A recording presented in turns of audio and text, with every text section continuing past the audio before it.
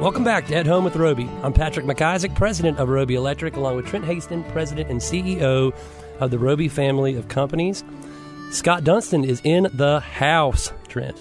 In the house? Scott's a friend of mine, yeah. I think y'all have only met a couple of times. Now that the sports talk show is over here, they have the dog house so we're over here with 1110, so now we can say we're in the house. He's in the house. Hoo. I didn't say that. Hey, Scott, how you doing, man? I'm doing great, man. Yeah, Thank you for having me today. We appreciate it. Glad you could be here. So, Scott, you are the president of the Dunstan Group, which your specialty is branding, apparel, merchandise. I'm sure I'm getting this all wrong. Kind of give us a rundown about your business. What exactly it is that you do?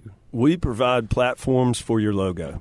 So whether it be apparel, a golf ball, a custom koozie, or a full-blown uniform for, say, a hospital or something of that nature. So like a uniform for an electric company?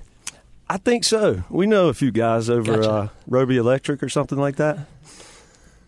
I mean, I'm rolling my eyes over here. You provide a platform for your logo. Absolutely. Man, so promotional you're taking merchandise my is brick the and mortar analogy. I tell everybody I'm a cinder block and a 2x4 guy. Don't take me far. You're right at home with me, man. That platform, that chest. Yes, I put sir. it on your chest. Let's not make this on too your sleeve. complicated. Yeah, I like it. So you're the swag guy. Absolutely. That's what I Swag heard. guy. I didn't know we had been paying you a bunch of money for a while, and then you were at the office one day and they introduced us. Well, the products we provide to you all, in turn, give you swagger. There we go. I don't need that to have swagger. We have no swagger. Neither Trent nor I. We need to do a better job. But I don't have much. Well, Scott, let's talk about this. So you started this business, right, from the ground up. You're an entrepreneur, and on your website you talk about what it means to you to be an entrepreneur, which is important. I know we've had these conversations before. So take us back through the history of the Dunstan Group and sort of how you got things started and kind of where you are now. So I think we're coming up on a 10-year anniversary. However, I've been in the business for 17 years. Right. Initially, the first 8 were with my family business, and my uncle was looking for a way to retire, sold the company, and I knew the industry well, and so it seemed like a natural progression to start my company and plug forward in that fashion. I would say one of the entrepreneurship or the drive behind it is essentially the freedom of choice. So, in recruiting and retaining talent and looking for people, I want to provide that same thing to our group. So that was initially my first entrepreneurial spirit and drive. Really? So how give us your 10-year rundown. Where did you start and where are you at now, and how many businesses you work for and such? Do you keep track of all that stuff? Well, a little bit. I went to college. we call that metrics. Metrics on this radio show. Okay, metrics. I want to know some metrics. Okay, well, started in 2008. The family business was sold, and then I started this company right in the crux of the down economy. But at the time, there was very low overhead. Now, 8 years later, we have a little more overhead, which in turn creates an extreme amount of motivation. Yeah. Those two things directly correlate. But along the way, we've focused strongly on the community. We focus strongly on relationships. We do the right thing in every single scenario, or try to. And we feel like long term that the business sort of follows that, and that's where we focus. Of course, the dollars have to make sense as well. So that's good. We all need to make a living. So I extrapolate from what you just said that if you want to be very successful and you're listening at home, go take on a lot of overhead, and you'll be successful. I have a little story about that. So growing up, we're contractors, so we have a couple little rental houses here and there. My dad had a couple, and he's from the school of where if you wanted to buy a rental house or wanted to buy anything, you'd set your goals and work for 10 years and save and save and save, and then you would buy it cash. Versus why America is broke today, because everybody says I want that and I want it now, and they go get 5 credit cards and use every one of them to the max and buy it and have instant gratification. Then when the house falls apart, they still owe all that money.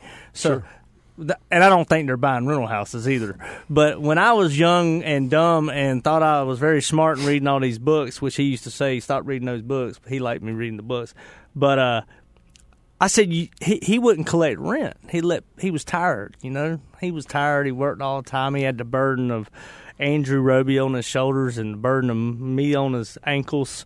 And I said, man, you need to do a better job collecting rent. I started collecting rent for him, so I guess he wasn't that worried about it. But my solution was, you need to go take out debt on these houses so you can have Ernest to go collect rent. He said, boy, you're crazy. He said, you just don't understand, do you?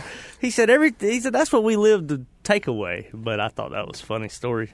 Absolutely. And I agree with what he says. Buffett says a lot of that. He says, the freedom of the mind is worth so much. You can't even put a monetary number on it. Well, and something you said, Scott, too, is it's easy to say, but it's hard to do. And you said you do the right thing, and you have integrity. And I have a story about that. I think probably the first time I ordered ball caps with their logo on the front from the Dunstan Group, they were supposed to be ready. I think it was a Wednesday, and I called your office, and I was all excited to get our new ball caps. And I went down there.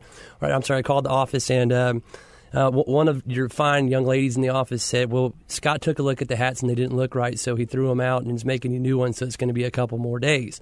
And you probably don't even know that I know that. But I thought that was really impressive, and that resonated with me that you took it was like 24 hats. You took a loss on those hats to make sure they were right on a small order, which I think is really, really incredible, because everybody talks about doing the right thing. Everybody talks about ethics and integrity, but you lived it in that aspect through us, which was cool. Well, what he's really saying is the next time, don't throw those 24 hats away. Give them to him, and he'll cancel his order. I mean, really, we can live with we've learned that trick. Nothing's there. perfect in life. We want the returns that aren't right back. I'm sorry, he recycled those hats. He didn't throw them away.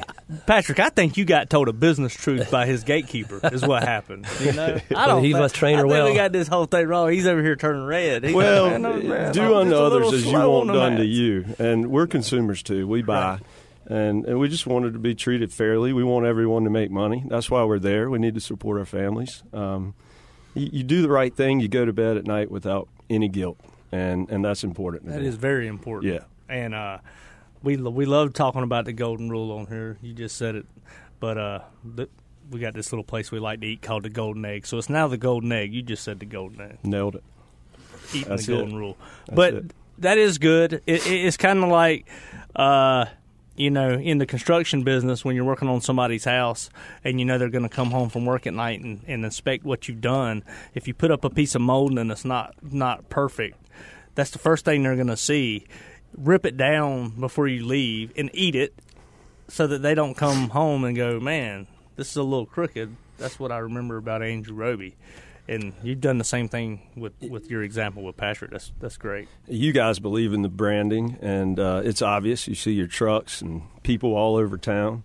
You go to a lunch spot, you see your guys in shirts looking professional, and that we believe that as well. And that is you and other companies like you that believe in branding are the perfect clients for us because we see the value in it, and so do you. Well, it's not easy. I mean, it really is, and I think some smaller businesses sort of take it for granted that I don't need my truck logoed, or I don't need to wear a shirt with my company logo on it, or I don't need a sign in the front yard that says that, hey, this is who's doing the work. But I'll tell you, I mean, it really makes a big difference. I'm in a small group in town, NARI, National Association of the Remodeling Industry, and we had a meeting Wednesday night of this week, and that was the focus: is how do we better brand ourselves? And it's sort of like, well, let's logo a vehicle. I mean, that one little thing can go a long, long way.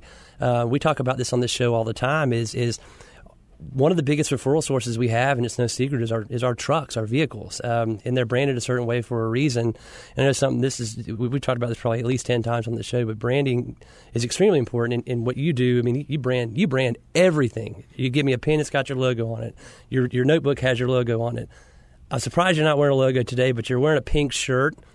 And that's for a reason. That's what we're going to talk about in the next segment. But you're right. I mean, branding's huge, and you do an excellent job of it, and you're also very good at teaching others the importance of it. Absolutely. And you're on here because of, number one, we like to have entrepreneurs. We like to have people we enjoy doing business with to come and talk about their businesses and talk about their trials and successes. But we also love charity. And we love co-branding our brand with charity and polishing our diamond. So you're on here for that reason. So will you stay with us for another segment and talk about what you hang your hat on there, Mr. Charity? Sure thing. All right. Stay tuned. We'll be right back.